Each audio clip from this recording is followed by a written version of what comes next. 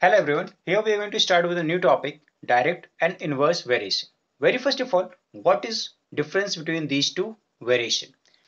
Now to understand this, we are going to take an example. Suppose we are going to purchase some chocolate and going to pay some cost, and the cost of one chocolate, that is price of chocolate, is 5 rupees.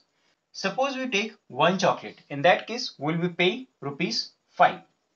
Now if you take two chocolate, in that case we are going to pay rupees 10. Then if we take 3 chocolate, then we are going to pay 15. If we take 4 chocolate, in that case we will be paying rupees 20. And if we take 5 chocolate, then we are going to pay rupees 5.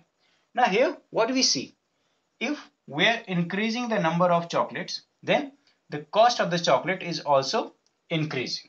So this is a case of direct variation.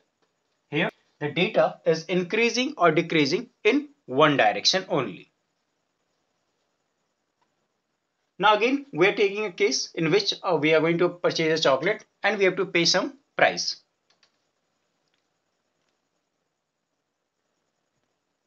Now we are having another case in which we are having a price of a chocolate and the number of chocolates.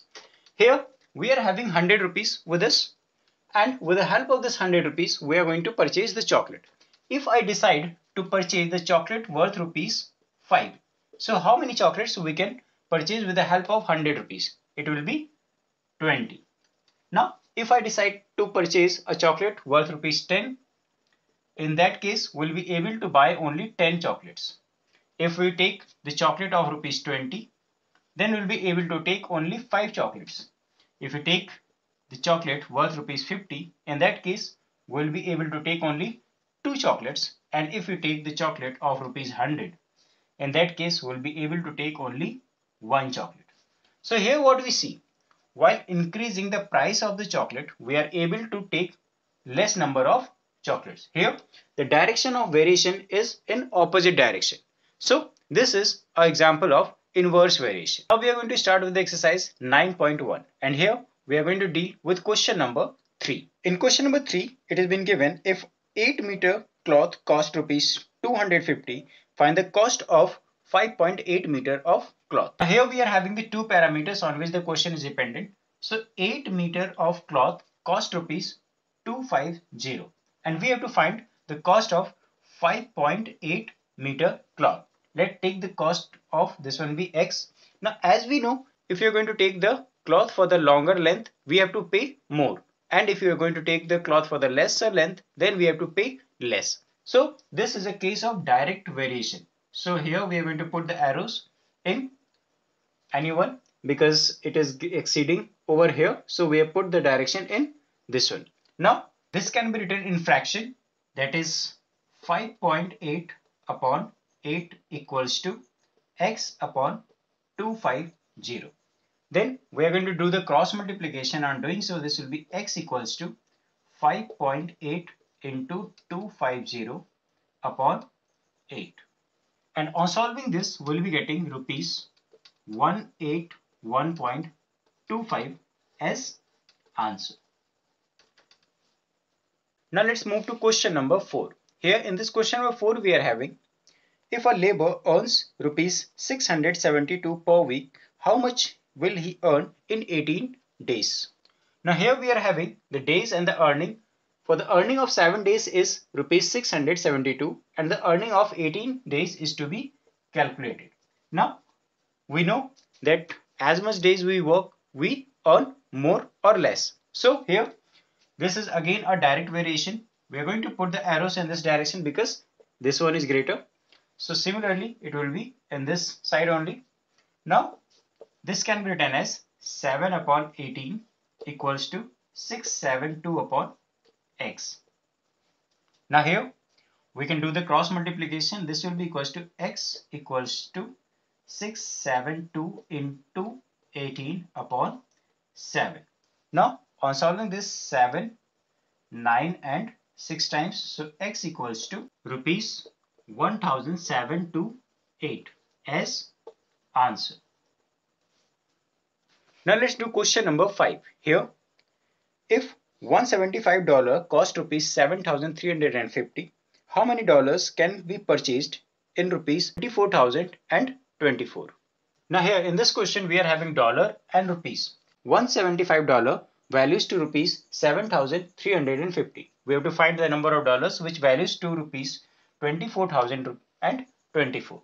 So here let take this one be x and this will again be a direct variation. Now we can place the arrows in one head. So this can be written as 175 upon x equals to 7350 upon 24024. Now on doing the cross multiplication, this will be equals to x into 7350 equals to 175 into 24024. Here x will be equals to 175 into 24024 upon 7350. And on solving this, x will be equals to $572 as answer.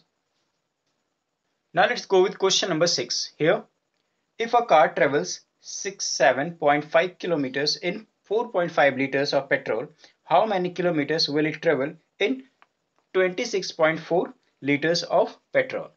Now here we are having petrol and the distance traveled by the car. So if it is having 4.5 liters of petrol, it is going for 67.5 kilometers. Now we have to find the distance covered if it is having 26.4 liters. So we can place x over here. As we all know, the car runs as far we are having the petrol. So this is a direct variation. We are going to put the arrow in this side and here too in this direction. So therefore this can be written as 4.5 upon 26.4 equals to 67.5 upon x. Here on doing the cross multiplication, this will become x into 4.5 equals to 67.5 into 26.4. So x equals to 67.5 into 26.4 upon 4.5. Now on solving this, we'll be having the value of x as 396 kilometers. Now let's move to question number 7. Here in this question we are having if the thickness of a pile of 12 cardboard sheet is 45 mm, then how many sheets of the same cardboard would be 90 centimeter thick? Now here in this question we are having thickness and cardboard. If we are having 12 cardboards, then we are having the thickness of 45 mm. We have to find the number of cardboards for the thickness of 90 centimeter. So very first of all we have to equate their units. So this 90 centimeter can be written as 900 mm because 1 centimeter equals to 10 mm. Now here this is increasing in this direction, so we are going to put the arrow in this one, and similarly this will also be in this direction. Now therefore this can be written as 45 upon 900 equals to 12 upon x. Now 45 1 times and 45 2 and 0. Now we can do the cross multiplication, and doing so we get x equals to 20 into 12. That is equals to 240 cardboards as answer. That's all in this video. Thank you.